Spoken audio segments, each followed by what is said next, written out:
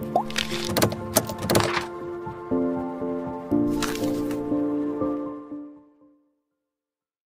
what's up APR history students? Just a couple quick things before we get started. First of all, hi. Second, as I'm sure you're aware by now, this course centers around a set of 250 works of art called the image set, which you're expected to know pretty well. And each of these pieces of art includes a title, an artist, a location, a culture, a date or date range, and a medium. Throughout these episodes, I'll be doing my best to include as many of these works of art into our unit-by-unit breakdown, but just know we won't be able to include them all. And please note that when we do include them, the info card which pops up will look like this, unlike the vocab info cards, which look like this. That being said, enjoy the video. Hello, I'm Mark Martinez, and welcome to the premiere of Student-Led Art History. In this series, we're going to break up the entirety of the AP Art History curriculum into digestible little pieces. I hope you all are ready, because this episode is about global prehistory. So strap in, and let's get going. First, we're going to set the stage for art making. And to do that, we're going to provide a little bit of context about what prehistory actually is. Prehistory is divided into three major time periods. We start off with the Paleolithic or Stone Age, so far the longest period in human history.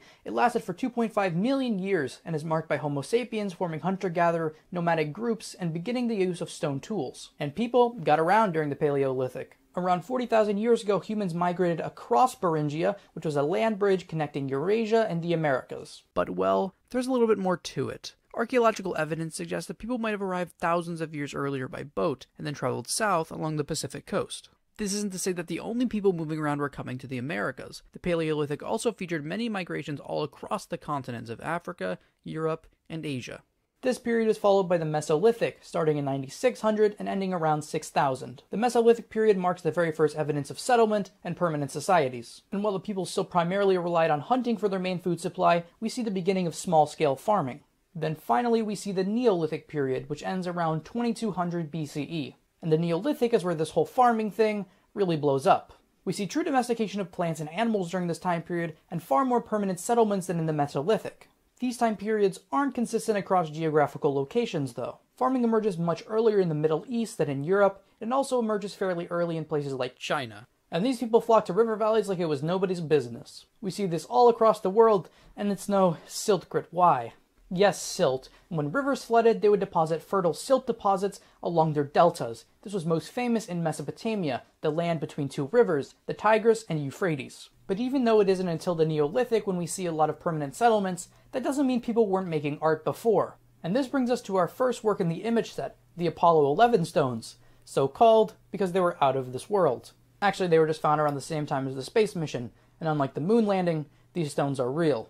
These were made about 27,000 years ago and show some of the earliest human-created art. But what is art really? Well, historians have been duking it out for centuries, and there's still not really a clear answer. Luckily, I don't have to answer this question, but that doesn't mean there aren't a lot of things across art we can use to categorize things as art. For example, largely art is created with a purpose, be it religious, aesthetic, or for personal enjoyment. Art can express beliefs, events, or values, and these can make things art, being a form of human expression. But let's not fully abandon the Apollo 11 stones just yet, because the first type of art in this unit is portable. And the Apollo 11 stones are a great example of this. And though it can be hard to pin down cultural usage, portable art across cultures is typically religious. This includes works like Camelid Sacrum in the shape of a canine from Mexico, which could have had ceremonial purpose. And this work is a good jumping off point to the fact that art historians don't really know what they're talking about. Kinda. Being that we are in prehistory, meaning there is no writing, it can be very hard to draw conclusive interpretations about these works. And especially in the case of the Camelid Sacrum, it's primarily through analysis of later cultures in these same areas that we can make any kind of real guess about what these objects mean to the maker or their culture. But moving along, there were other works that were quite small that were intended for religious use, but don't fit the category of portable art because they didn't get around a whole lot. And instead they fit into a category of funerary objects. Now, one through line you'll definitely see to the next unit is complex funerary rituals. And though some of the specifics can be very hard to pin down, we can make claims that these works were in fact funerary through sighting. Now, sighting is simply taking where an artwork was found and using this to draw meaning. And across various burial sites, there are tons of art representing different values and forms. In art, form is just how a work is composed and organized. But back to death, why would you want to be buried with an object that was expensive if you could have had it while you were alive?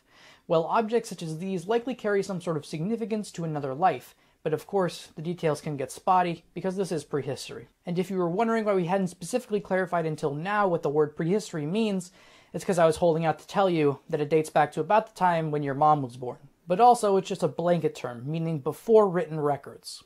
Now, written records doesn't mean you have to develop your own writing system like cuneiform or hieroglyphs. It just means you have to be recording in some way, and art can be a great way to do that. But quite a lot of problems arise in classifying prehistory. Can it mean that a group of people without writing aren't creating history, or they have a lesser cultural value? Well, it certainly and conveniently has to some people, and denying the term civilized to different groups seems to pop up a lot throughout history. But back to the art. Honestly, little stones are cringe. Let's talk about really big stones. And these are called megaliths. A good example being Stonehenge. And works like this are so important because they demonstrate early organization, division of labor, and transportation of materials. Now, Stonehenge is from the Neolithic time period, meaning the people who created it were practicing agriculture, and were able to develop a surplus. And with this, they're able to devote their time to things other than farming, like moving around really big stones. But beyond being so big, Stonehenge is also famous for being one of the first implementations of post and lintel structure. So I guess we are supposed to tell you how this works, but it's literally very straightforward. And this system of vertical posts supports a horizontal lintel. We'll be seeing this as the foundation for the seemingly overcomplicated architecture in the next couple of time periods. But you know, big stones get too much attention. I mean, they aren't even colorful and pretty. You know what is colorful and pretty?